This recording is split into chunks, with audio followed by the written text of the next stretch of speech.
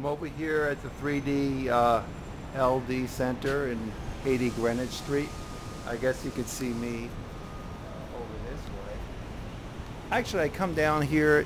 It says there's a gallery opening. My friend Spot is having. It's a gallery opening tonight by a 3LD.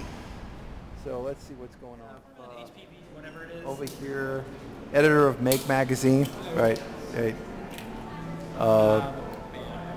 And that's a wide angle. Yeah, but you have better quality, but when you stream it, it's all the same, right? I mean, when you stream it, in the end, everything is 500 pixels wide. Yeah, so it's not really made her. This actually works pretty well for me because I can kind of like don't have to. It's true, but you know what?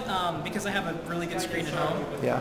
I have to actually look at the stuff while I edit it. So I spend like 20 hours on my footage. See, you don't edit anything. I just throw them all together and stick them up. No, I actually do editing. So I spend 20 hours on something. So I'll actually.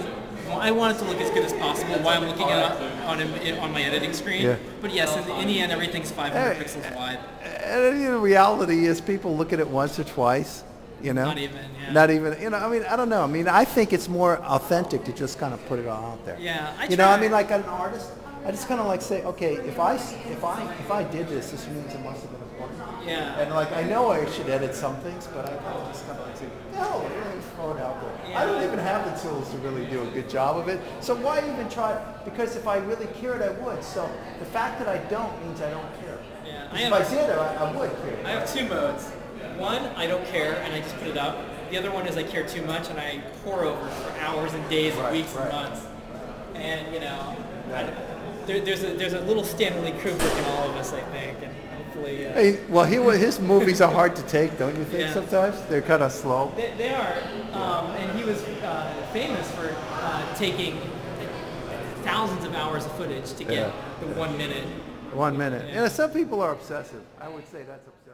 So are you saying to me that military.com can really find Make Magazine would be a good place for them to advertise? Yeah, absolutely. Not only do we have a ton of people in the military who read Make, but I correspond with people in the military all the time. They buy our kits.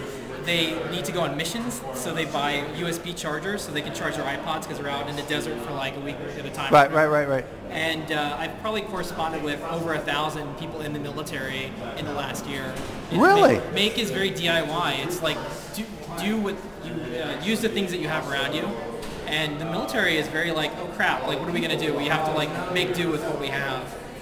These people are in different areas of the world.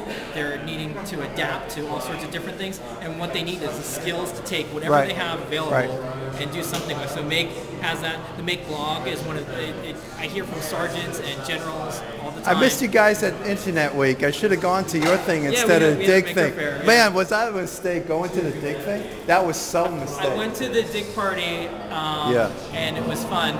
But you probably got in. I had to wait online for like... I got in. I got lucky. But I think Make is one of those weird entities that if you're in the military, Make is... It's almost probably standard issue. Would you say that you're an influencer? I mean, now, like, for example, military.com does a lot of its income is based on selling leads, creating leads and selling leads. Selling what? It's more about creating leads. Sure. So do you feel that Make is a good place to go and find people that would be potential leads? Yeah, here's why. As far as leads for recruitment, you mean, or for? Well, for whatever they. Whatever. One of the things that I've seen is engineers are the most valuable thing in the military. Military is technology. Right. And if you're reading Make, you're either doing something with engineering, you're going to be an engineer, or you were an engineer. So.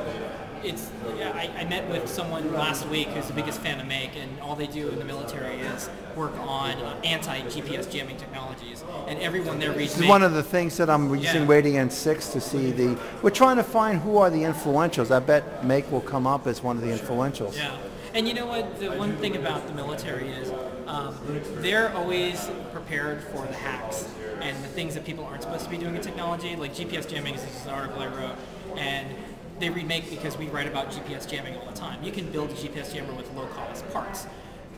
This isn't something that matters in the U.S., but around the world, like if you're building GPS jammers, you're probably not up to good things. Right, in the right. U.S., it's like an art project. That's right, because I'm going to have Brianna look at this. Yeah. You know, because I was just thinking that we're trying to figure out who are the influencers I would say that the people for the who conversation. Like, where should we be focusing on? Where Sure. should we be? Because one of the things I'm doing is measuring social media. Like, do we get more leads because people come from blogs versus traditional places?